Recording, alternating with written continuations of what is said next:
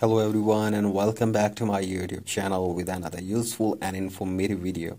So guys, in this video I'm going to show you how to fix unable to download shared content. Your family must have a valid payment method.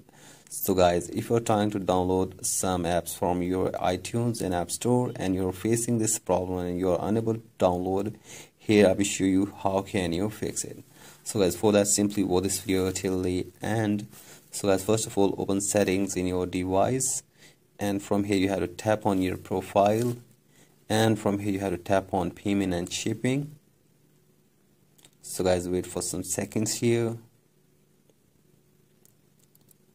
So guys, from here you have to check your payment method, if there are enough funds in your payment method, in your family shared payment method. So guys, make sure that there are enough funds in your payment method, and if you don't have some funds, then you have to add funds on your payment method. And after this, check all the details of your payment method from here as well.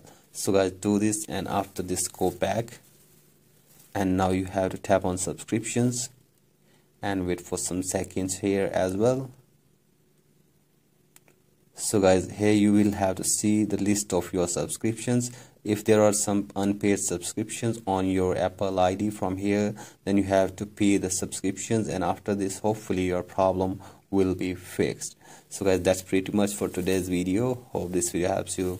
Please like and subscribe to my YouTube channel as well. Thank you.